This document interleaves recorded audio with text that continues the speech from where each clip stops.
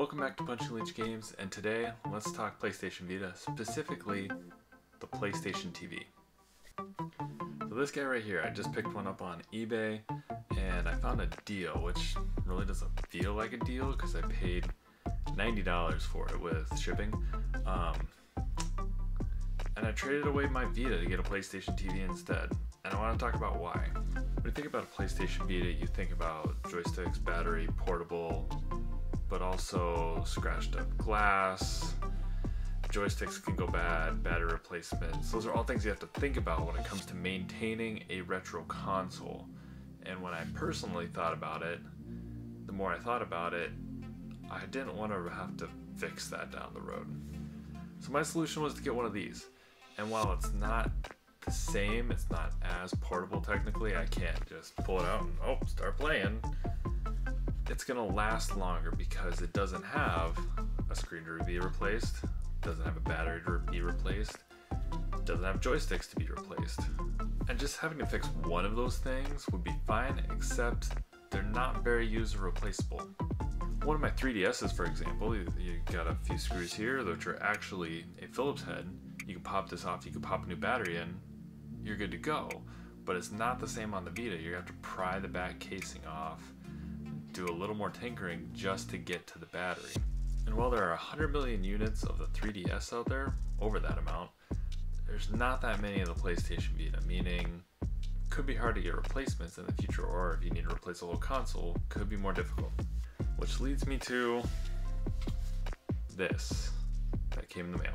So the longevity of it's going to be a lot better. If you need to replace a joystick, you just grab another controller. You have DualShock 3 and DualShock 4 compatibility. I won't get into the whole hacking community, but it's out there. You can do the Googling for that.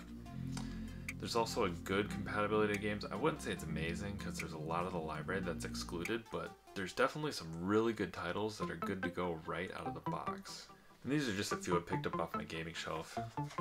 If you want a first-person shooter, Killzone Mercenaries, it does require that you have that download update, kind of a patch. It's even on the box saying, hey, you might have to download one. You do have to download one for it to be compatible, but a great shooter if you're looking one for your PlayStation TV. If you want a good racer, Need for Speed Most Wanted. It was released on multiple consoles. This isn't the prettiest version, but it does the trick. And last but certainly not least, Persona 4 Golden, which is still very hot on the system, running around $60 right now. A little bit lower than its peak of $100, but still an amazing game to pick up.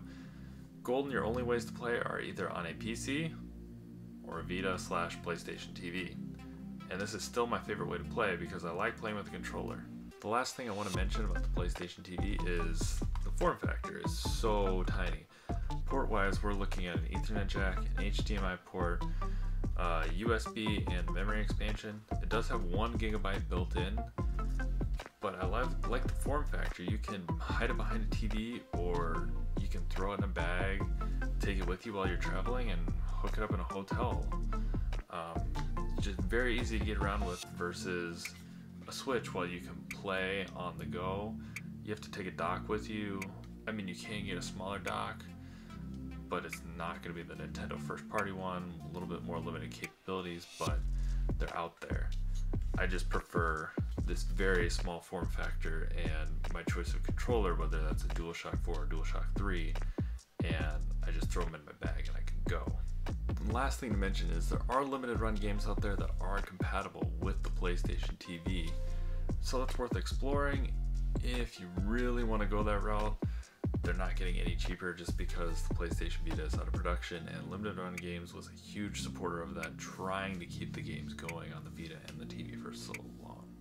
So why am I picking one up in 2022? Longevity. I don't want to service a Vita. I would rather service a PlayStation TV, which has a lot less parts and a lot less incidents that can make it break in the future. I also like that I can plug it into whatever monitor or TV where I'm at, throw whatever controller I want in a bag, and I'm good to go. I don't feel like I need that portability on the screen just because usually I'm the one who's either driving or doing whatever to get from point A to point B. And I'll play games at a hotel room or wherever else at my destination. So what do you think? Am I crazy for swapping out a Vita for a TV? Would you rather take a TV or a Vita? I obviously picked mine. Tell me what you think in the comments below, and we'll catch you next time.